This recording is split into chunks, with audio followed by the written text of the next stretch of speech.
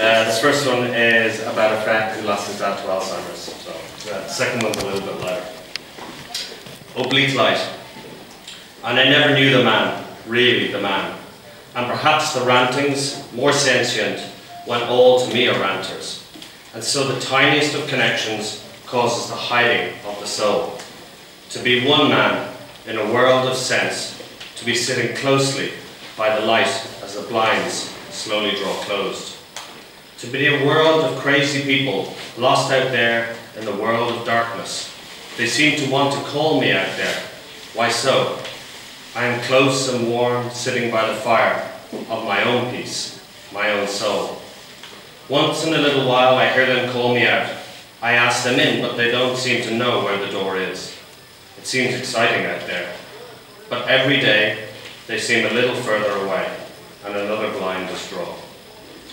I am at peace in here. It is all things so beautiful, I cannot tell. Our worlds are now too different for you to comprehend. But still, the oblique lighting, warmth of your love pours through my window, bringing energy to my soul, my salvation, my way to God, my way back to you. I still leap with delight when I understand you, your world, or not, or maybe. It doesn't matter. You send me love, simply that. Warm, delightful, unconditional. Today it is harder to see the light of me and you, and of you and me. Each day is taken less for granted. Each vision of your warm love adding heat to the fire of my soul. Allow me gently away.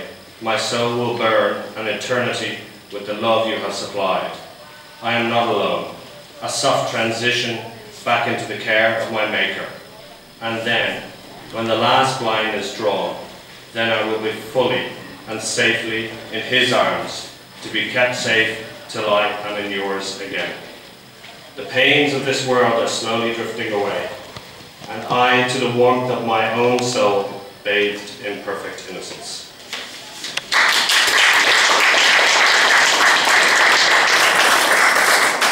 This one is equally about confusion, but a little more lighthearted about the confusion in my own head. This is about playing poker with all the different parts of your own mind. It's called Mind Party. I wrote a list, a party for my mind. Will ego come with vanity, as vanity is blind? Consider it will come for sure, life's necessary deed. Humility feigns happiness, but thinks she is a bore. When finally my introvert comes meekly through the door, he's greeted there by moderate, who seems to know the score. I sit them down, I deal the cards, and ego shouts for drink. I, introvert, humility, into our chairs we sink. Well, vanity, she has a queen, but not as beauty her, and moderate she takes her time, in choosing to defer. With moderate I'll stick for now, there'll be no win or lose. Then ego up, throws in his chips, of course vanity does too. Of meekly bunch considerate now folds to play again, and introvert, with social hurt, submits and sips her gin. To me again, my chips, my mind, I call another card. Now ego's hurt, he must take two, should winning ones he find. Well, moderate, still in the game, she smiles and calls for three.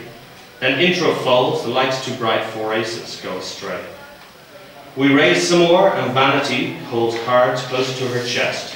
Moderate then weighs the odds, and chooses, and wisely plays no bet. He drops his cards by vanity, says, dear, this must be yours. With style and grace and etiquette, he knows he'll have no more. From vanity I expect so much, for looks I'm sure she'll raise. From topper cards she caught my eye, she knows that sliding gaze. Content to know the flesh is weak, she smiles but will not fight. She's out of game, but lips explain how great she looks tonight. Me, moderate and ego play, now vanity's not in. She has the look that we're all fucked, but looks is what she's in. Then ego bucks, slams down his cards, stands up and kicks the chair. Says, I'm getting out of here, you wieners there, the only one playing fair. I'm left alone with 5 wild cards and only me to beat. I raise me more, throw down a score, will I or me now cheat? Me now calls I and shows I's cards, I lay my wild 5 flat. Me laughs aloud, his cards are proud, and shouts, I'll say goodbye to that.